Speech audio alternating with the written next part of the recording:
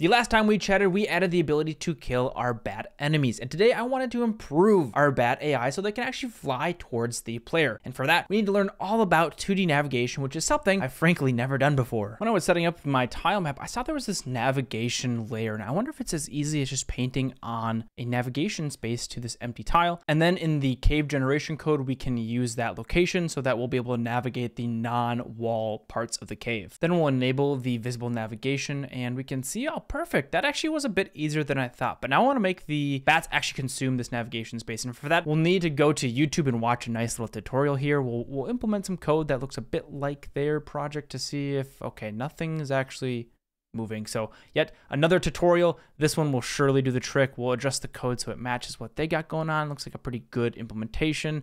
I'll change this here and we'll run the project, clicking F5 to see that, oh, they are moving. They're moving not toward the player. So I'm going to dive in and maybe Reddit has the answer. Good old trusty Godot Reddit to the win. Okay, that's very similar. I'm learning kind of some basic parts of how navigation works, but we're back to no movement. GD Quest. GD Quest tutorials are always, wait, this is for 3.x.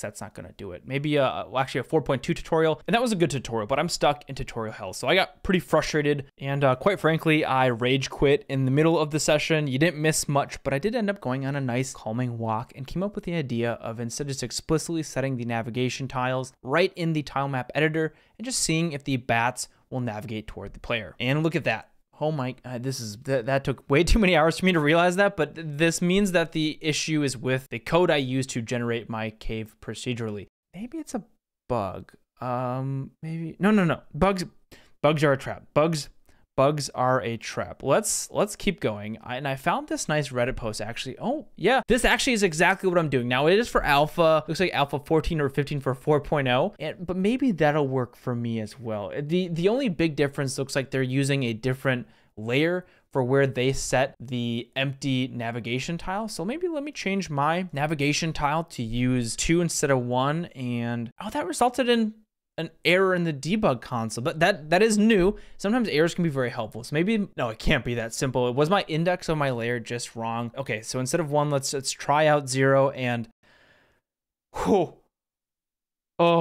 it was, okay, so I just chased my tail for like 5 hours. My code hasn't really changed, but I am actually grateful I got there in the end, albeit it took quite a bit longer than I was hoping for. If you have ideas for where I could take this project next, please come join me over in my Discord and we can chat about your games, my games, or leave a comment down below. I do read all of them and I respond to the good ones, so maybe you can leave a good one. I've been Aramis. Thanks for watching.